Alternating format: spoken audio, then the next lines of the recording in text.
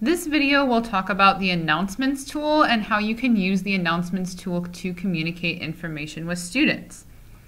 So the first thing to check is to be sure you have the announcement widget on your homepage. If you're using one of the default homepages from Kirkwood, then you most likely will. Most instructors will have the announcements widget on your page, but if you don't see it there, you'll just need to go into your homepages and edit your homepage to add the announcements widget. Now, in general, the announcements widget is one of the first things that students see when they log into the course. So it's a really great way to communicate information with students. It's a great way to let them know if you've made updates to the course or just give them some reminders. Or other instructors will use announcements to summarize a week or remind students of what's to come for the next week. There's a lot of different uses for it, but it's just a great way to communicate. So we do strongly recommend posting weekly announcements, whether you have a face-to-face course or an online course or a hybrid course, because I think it really benefits all students. So a couple things to mention here on the homepage. You'll see all the announcements for your course. There's 3 announcements here in this course, and I can come over here and I can click the X, and that will dismiss this from my view. One area of confusion is that many times instructors think if they click this X and it dismisses this, you'll see it disappears from your page, that it will disappear from student view too, and that's actually not true. The student has to go in and dismiss it from their page. So if you don't want an announcement to show for students anymore, you'll actually need to go into the announcement tool. And there are 2 ways to get there. The first thing we can do is we can go to announcements, click the arrow next to it, and click where it says go to announcements tool.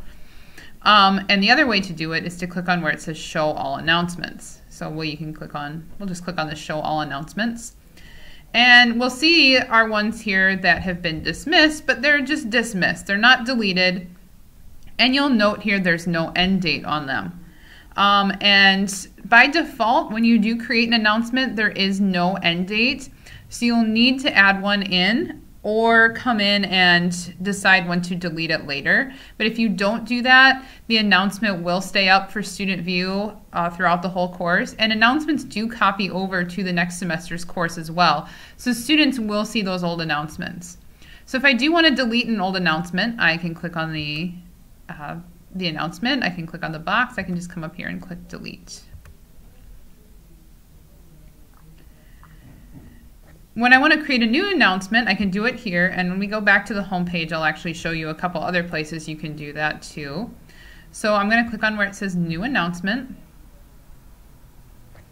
And the first thing you need is a headline, which is just basically a title for the announcement. So we'll just call this one a welcome announcement. Welcome to my CAT course. I'll write my message.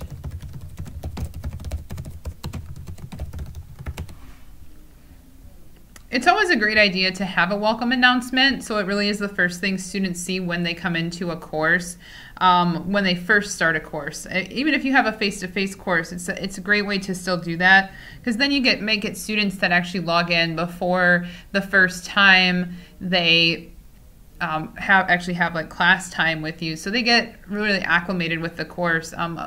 Best practices in a welcome announcement might be, introducing the course in a couple sentences and directing students to course content. So adding a little sentence about going to course content to get started and where to find the first assignment is a great best practice here.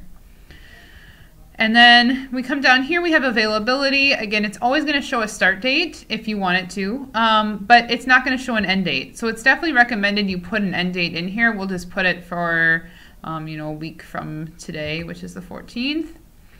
And 12 a.m. is fine. You can add an attachment here if you have a file. You can also add release conditions. Those are a little bit more advanced features, so I'm not going to go over those. But if you did want to restrict access to a certain group, you could do that this way. So I'm going to go ahead and publish that. I'm going to see it there on the top of my page. And if I go back now to my home page, I'll see it there right on top. It's always going to show the most recent announcement there at the very top. Now, a couple other ways you can add an announcement. If you click on the arrow here, you'll go to announcements tool. You can also add a new announcement right here from the widget. This also gives you the option to reorder the announcements. I wouldn't worry too much about the RSS and the notifications or customizing the widget either. So go back to the announcements tool. There's just a couple other features in here. Under your More Actions menu, you do have that option again to reorder. And there is a restore function here too, so if you accidentally delete an announcement you didn't mean to delete, you can actually go in here and restore it. So that's a brief overview of the announcements tool. Like I said, another great way to communicate with students.